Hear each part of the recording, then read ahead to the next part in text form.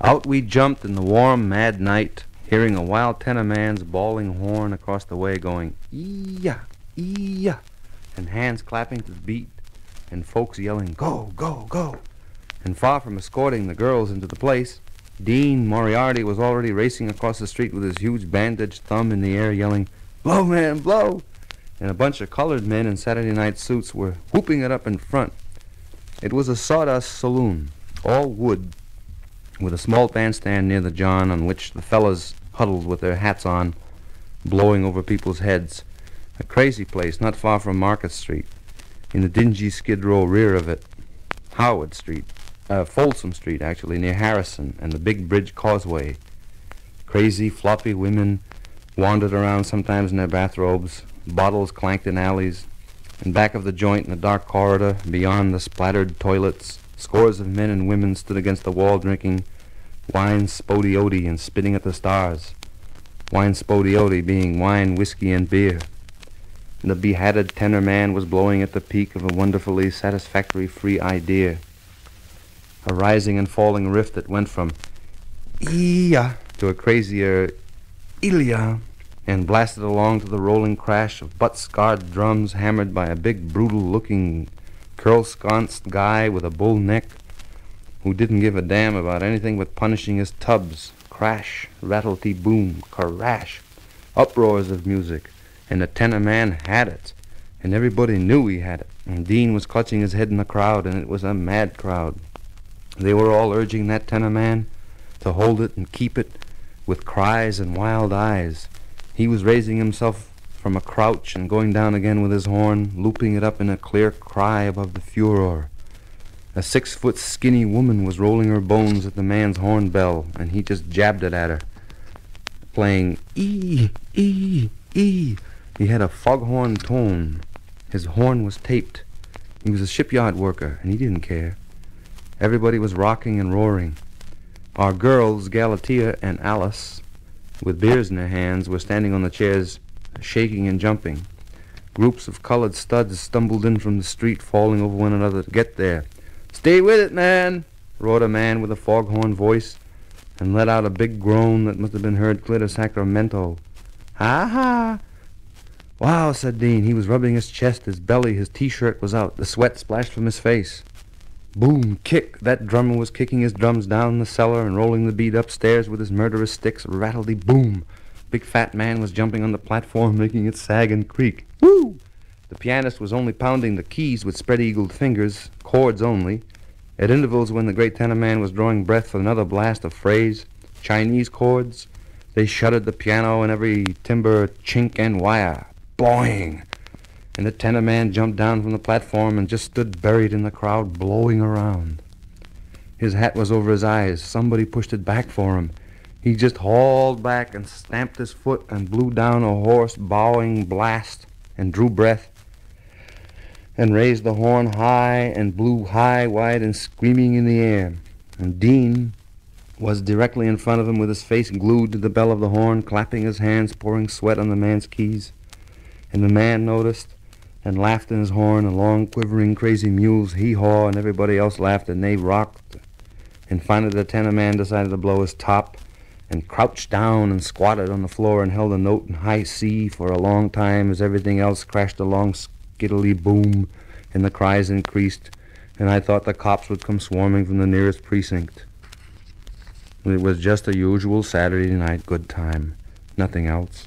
The be-bop winos were wailing away. The working man tenors, the cats who worked and got their horns out of hock and blew and had their women troubles, and came on in their horns with a will, saying things, a lot to say, talkative horns. You could almost hear the words, and better than that, the harmony. Made you hear the way to fill up blank spaces of time with the tune and very consequence of your hands and breath and dead soul. Summer, August 1949, and Frisco blowing mad. The dew on the muscat in the interior fields of Joaquin, and down in Watsonville the lettuce blowing, the money flowing for Frisco so seasonal and mad, the railroads rolling, extra boards rolling, crates of melons on sidewalks, bananas coming off elevators, tarantulas suffocating in the new crazy air, chipped ice and the cool interior smell of grape tanks. Cool bop hep cats standing slumped with horn and no lapels and blowing like Wardell, like Brew Moore, softly. All of it insane, sad, sweeter than the love of mothers, yet harsher than the murder of fathers. The clock on the wall quivered and shook. Nobody cared about that thing. Dean was in a trance. The tenor man's eyes were fixed straight on him, and he had found a madman who not only understood but cared, and wanted to understand more and much more than there was. And they began dueling for this. Everything came out of the horn. No more phrases, just cries, cries. Bah! And down to beep, and up to ee, and down to clinkers, and over to sideways, echoing horn sounds and horse laughs. And he tried everything, up and down and sideways, upside down, dog fashion, horizontal, 30 degrees, 40 degrees, and finally he fell back in somebody's arms and gave up, and everybody pushed around and yelled, "Yes, yes, he done blowed that one." And Dean wiped himself with his handkerchief. So up steps Freddie on the bandstand and asks for a slow beat, and looks sadly out the open door over people's heads and begins singing "Close Your Eyes." Things quiet down for a minute. Freddie's wearing a tattered suede jacket, a purple shirt with white buttons, cracked shoes and zoot pants without press. He didn't care. He looked like a pimp in Mecca, where there are no pimps, a barren woman's child, which is a dream. He looked like he was beat to his socks. He was down and bent, and he played us some blues. He played us some blues with his vocals.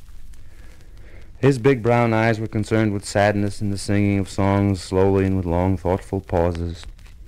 But in the second chorus, he got excited and embraced the mic and jumped down from the bandstand and bent to it and sing a note. He had to touch his shoe tops and pull it all up to blow, and he blew so much he staggered from the effect. He only recovered himself in time for the next low note.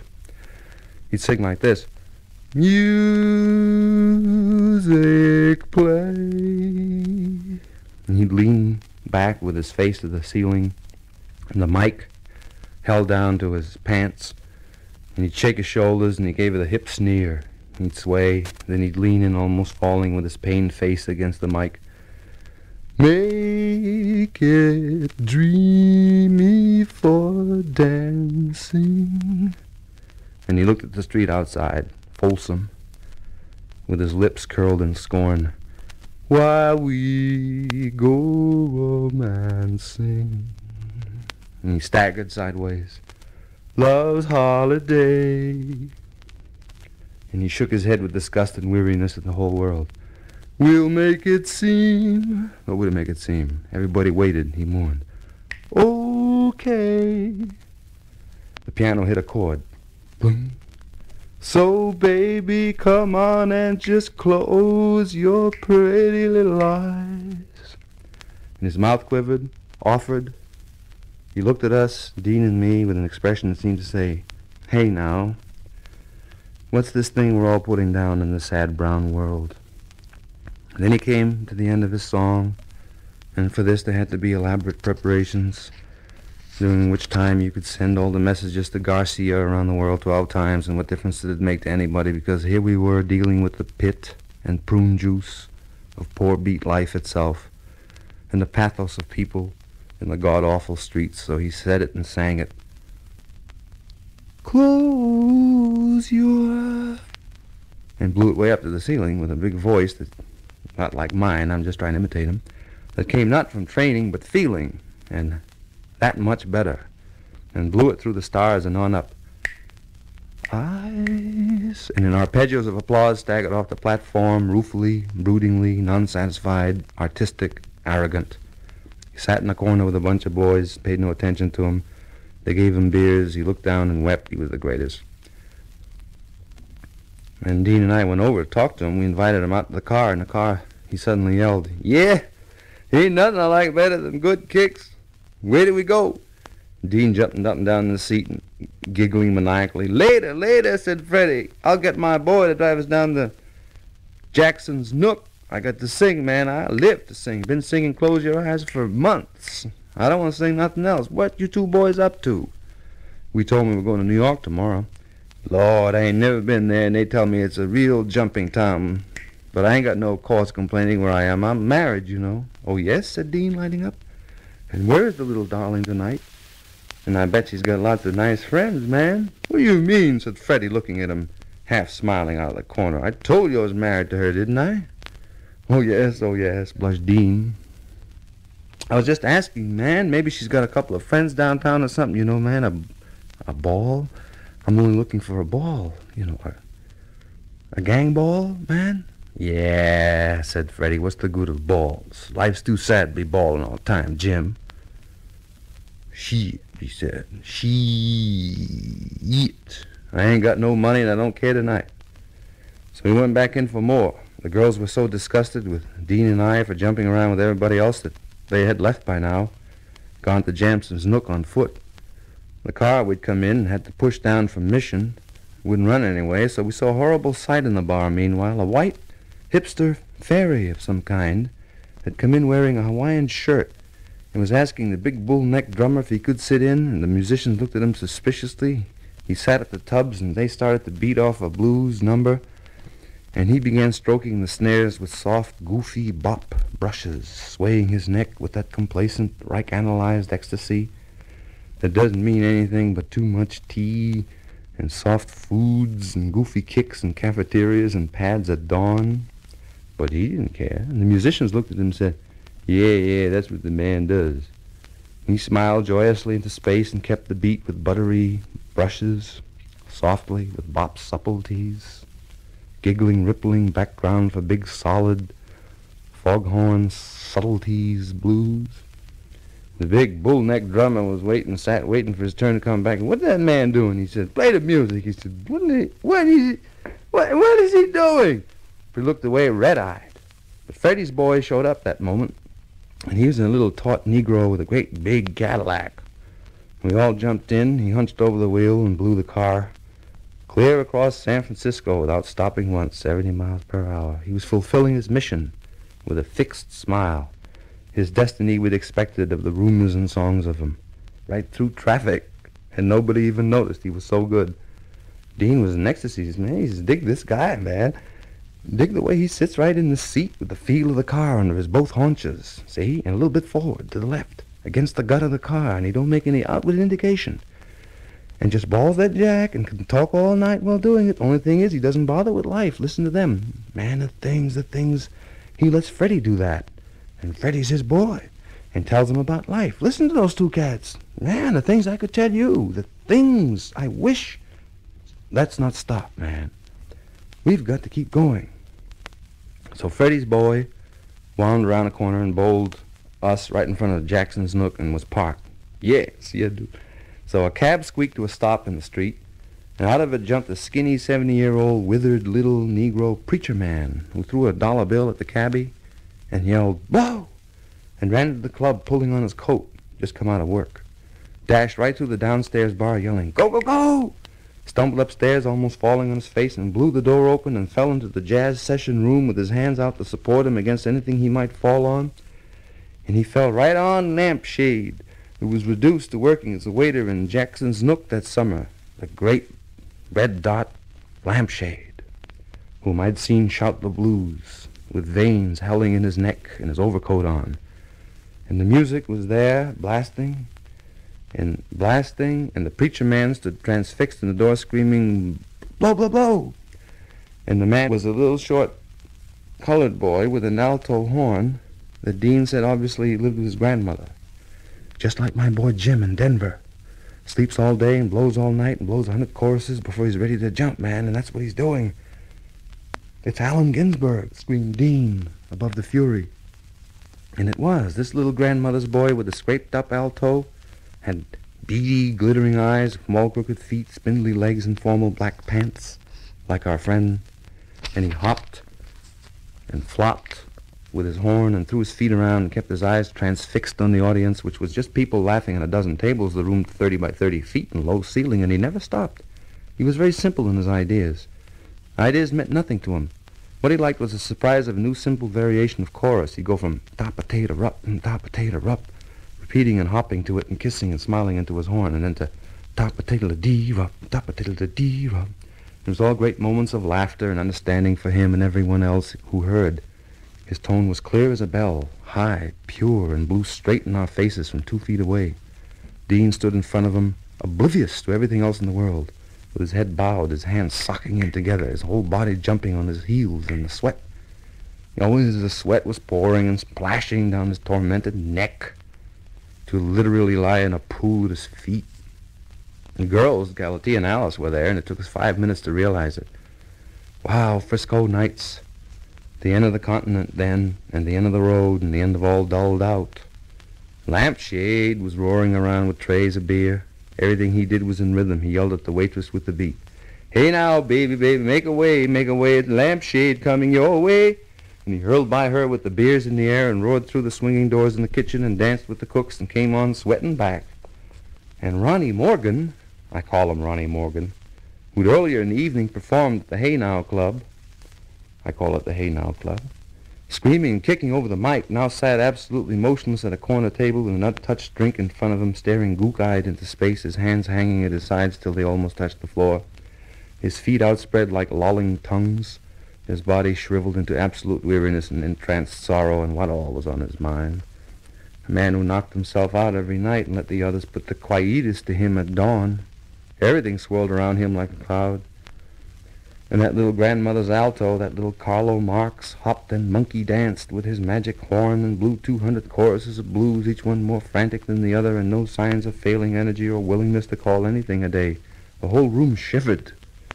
It has since been closed down. So Dean and I raced on to the East Coast. At one point we drove a 1947 Cadillac limousine across the state of Nebraska at 110 miles an hour, beating hot-shot passenger trains and steel-wheel freights in one nervous, shuddering snap-up of the gas. We told stories and zoomed east. There were hobos by the tracks, wino bottles, the moon shining on wood fires. There were white-faced cows out in the plains, dim as nuns. There was dawn, Iowa. Mississippi River at Davenport, and Chicago by nightfall. Oh, man, said Dean to me as we stood in front of a bar on North Clark Street in a hot summer night. Dig these old Chinamen that cut by Chicago. What a weird town. And what women in that window up there, just looking down, you know, and they're standing there in the window. Just big wide eyes waiting. Sal, we gotta go and never stop going till we get there. I said, where are we going, Dean? He says, obvious question, say Charlie Chan, but we gotta go. Then here come a gang of young bop musicians carrying their instruments out of cars. They piled right into the saloon, and we followed them. They set themselves up and started blowing. There we were. The leader was a slender, drooping, curly-haired, pursy-mouthed tenor man, thin of shoulder, 21, lean, loose, blowing modern and soft, cool in his sports shirt without undershirt, self-indulgent, sneering. Dean and I were like car thieves and juvenile heroes on a mad, with our T-shirts and beards and torn pants, unshaven faces. But the bop, the combo, how that cool leader picked up his horn and frowned in it and blew cool and complex and was dainty, stamping his foot to catch ideas and ducked to miss others, sang wail very quietly when the other boys took solos. He was the leader, the encourager, the schoolmaker, the tesh-maker, the Bix, the Louis, in the great formal school of new underground subterranean American music that would someday be studied all over the universities of Europe and the world. Then there was Prez, a husky, handsome blonde like a freckled boxer, like Jackie Cooper, meticulously molded in his shark-skin plaid suit with the long drape and the collar falling back and the tie undone for exact sharpness and casualness, sweating and hitching up his horn and writhing into it in a tone just like Prez Lester Young himself, blowing round and Lester-like as they all leaned and jammed together, the heroes of the hip generation. Dean said, you see, man, Prez has the technical anxieties of a money-making musician. He's the only one who's expensively dressed, obvious big band employee. See him grow worried when he blows a clinker, but the leader, that cool cat there, tells him not to worry and just blow truth. And they roll into a tune, Idaho. And the Negro, alto, high school, broad-gash, mouth, yard bird, tall kid blows over their heads in a thing of his own, moveless on the horn, fingering, erect, an idealist who reads Homer and Bird, cool, contemplative, grave, raises his horn and blows into it quietly and thoughtfully, and elicits bird-like phrases and architectural Miles Davis logics, the children of the great bop innovators. Because once there was Louis Armstrong blowing his beautiful top in the muds in New Orleans. Before him, the mad tuba players and trombone kings who paraded on official days or funeral days and broke up their marches and their Sousa marches into ragtime on Bourbon, Dauphine, South Rampart, and Perdido Street, too, after which came swing, and Roy Eldridge, vigorous and virile, blasting the horn for everything it had in waves of power, a natural, tuneful reason. I want a little girl, and I got rhythm, 1,000 choruses of wonderful, leaning to it with glittering eyes, Roy, and a lovely smile, and sending out broadcasts to rock the jazz world. Then had come Charlie Parker, a kid in his mother's woodshed in Kansas City. The dirty snow in late March, smoke from stovepipes, wood hats, pitiful brown mouths breathing vapor, faint noise of music from down the way. Charlie Parker blowing his tied-together alto among the logs, practicing on rainy days in the log shed, coming out to watch the old swinging Basie and Benny Moten band that had Hot Lips Page and the rest, lost names in swinging KC, nostalgia of alcohol, human mouths chewing and talking in smoky, noisy jazz rooms. Yeah. Last Sunday afternoon in the long red sunset, the lost girl, the spilt wine, Charlie Parker leaving home in unhappiness and coming to the Apple and meeting Mad Monk and Madder Gillespie. Charlie Parker in his early days when he was out of his mind and walked in a circle while playing his horn. Younger than Lester, also from KC, that gloomy saintly goof in whom the history of jazz is wrapped, Lester. Here were the children of the modern jazz night blowing their horns and instruments with belief. It was Lester started it all. His fame and his smoothness as lost as Maurice Chevalier in a stage door poster. His drape, his drooping melancholy disposition in the sidewalk, in the door, his pork pie hat. They'd say at sessions all over the country, from Kansas City to the Apple and back to L.A., they called him pork pie because he'd wear that gone hat, man, and blow at it. What door-standing influence has Dean gained from this cultural master of his generation? What mysteries as well as masteries? What styles, sorrows, collars, the removal of collars, the removal of lapels, the crepe-sole shoes, the beauty goof, that sneer of Lester's, that compassion for the dead, which Billy has too, Lady Day. Those poor little musicians in Chicago, their love of Lester, early heroisms in the room, records of Lester, early Count, suits hanging in the closet, tanned evenings in the rosy ballroom, the great tenor solo in the shoeshine jukebox. You can hear Lester blow, and he is the greatness of America and a single Negro musician. Lester is just like the river. The river starts in near Butte, Montana, in frozen snow caps at Three Forks, and meanders on down across states and entire territorial areas of dun-bleak land with hawthorn crackling in the sleet. Picks up rivers at Bismarck, Omaha, and St. Louis just north, another at Cairo, another on Arkansas, Tennessee, comes deluging on New Orleans with muddy news from the land and a roar of subterranean excitement that is like the vibration of the entire land, sucked of its gut in mad midnight, fevered, hot, the big mud-hole, rank, claw-pole, old frogular, pawed-souled, titanic Mississippi from the north, full of wires, cold wood, and horn. Lester, so, holding his horn high, in Dr. Pepper Chicken Shack's back street, Basie KC, wearing greasy smeared corduroy big pants and in torn flap smoking jacket without straw, scuffle up shoes all slopey Mother Hubbard, soft, pudding, and key ring, early handkerchiefs, hands up, arms up, horn horizontal, shining dull, in wood-brown whiskey house with ammoniac urine from broken gut bottles around feckle, pukey bowl, and a gal sprawled in it, legs spread, in brown cotton stockings, bleeding at belted mouth, moaning, yes, as Lester, horn placed, has started blowing. Blow for me, mother, blow for me, she sang, 1938, later, earlier. Miles is still on his daddy's checkered knee. Louis only got 20 years behind him. And Lester blows all Kansas City to ecstasy. And now Americans from coast to coast go mad and fall by, and everybody's picking up stranger flowers now than ever. For, as the Negro alto kid mused over everyone's head with dignity, the slender blonde kid from Curtis Street, Denver, jeans and studded belt and red shirt, sucked on his mouthpiece while waiting for the others to finish. And when they did, he started, and you had to look around to see where the new solo was coming from, for it was coming from his angelical, smiling lips upon the mouthpiece, and it was a soft, sweet fairy tale solo he played. A new kind of sound in the night. Sweet, plaintive, cold, like cold jazz.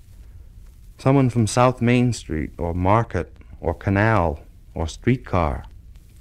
He's the sweet new alto blowing the tiny heart-breaking salute in the night which is coming, beauteous and whistling horn, blown easily but fully in a soft reed. Now it comes piercing, thin lament, completely softened. The new sound, the prettiest. And the bass player, wiry red head with wild eyes, jabbing his hips at the fiddle with every driving slap. At hot moments his mouth hung open, behind him driving the sad-looking dissipated drummer, completely goofed, chewing gum, wide-eyed, rocking his neck, dropping bombs with his foot, urging balloons. The piano is a big, husky Italian truck-driving kid with meaty hands and a burly and thoughtful joy. Anybody start a fight with the band, he will step down. Here he is dropping huge chords like a Wolfian horse, turding in the steamy Brooklyn winter morn. They played an hour. Nobody was listening. Old North Clark bums lolled at the bar. Gals screeched in the street. Secret people went by. Noises of hoochie-coochie interfered. They went right on playing. Idaho, and all kinds of tunes.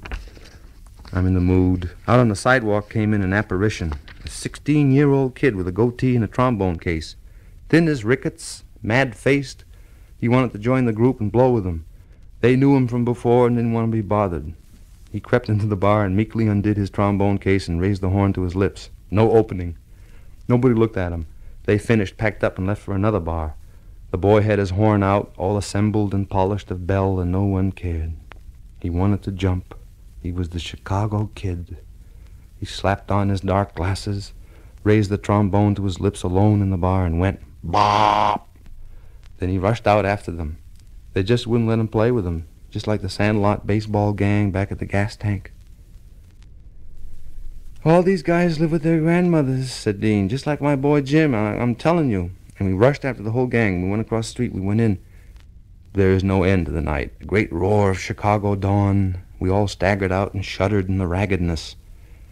It would start all over tomorrow night. So we rushed on to New York.